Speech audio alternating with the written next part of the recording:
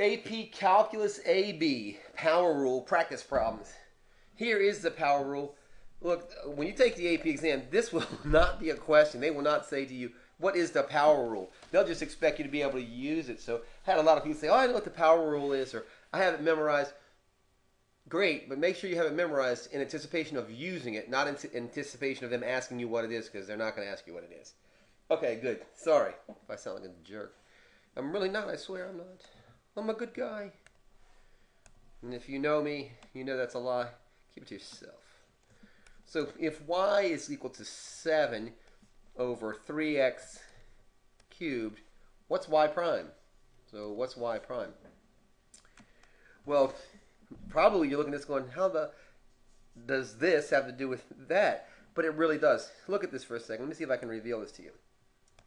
What if I looked at this as a constant multiplier and say, you know what, this is 7/3.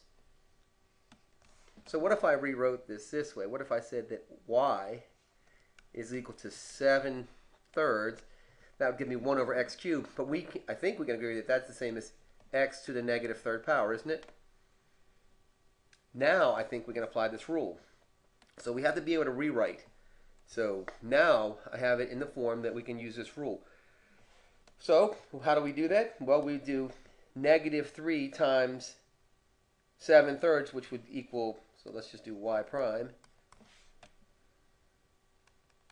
is equal, wow, that's terrible. Y prime is equal to -21/3 x to the -4th power.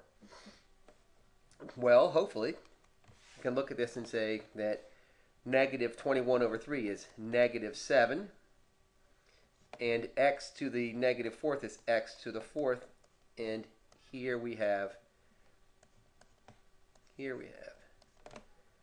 our derivative. All right, let me grab one more real quick for you. What I'd like you to do now is to pause the video, is actually to write this, then pause the video and work this problem out and come back and see if you come to the same answer as I did to find f prime at x.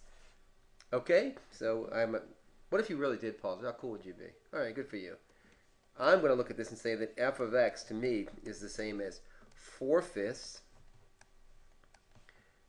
x to the -2nd power. Now I'm going to apply the power rule to that.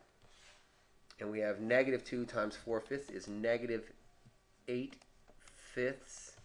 We're going to decrement this exponent, so we're going to reduce it by 1. So -1 is x to the -3rd power. Rewrite my 5 so it's more clear. Right? I'm going to go ahead and clean this up all the way and say that f prime at x is equal to the opposite of 8/5 x cubed. And that's my answer. And that's what you should be able to do tomorrow when I see you in class. So good work, you guys. Hey, if you haven't already subscribed, please subscribe.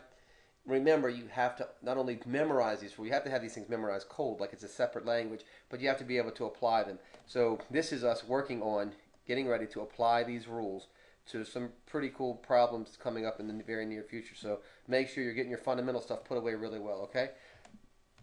Thanks for watching.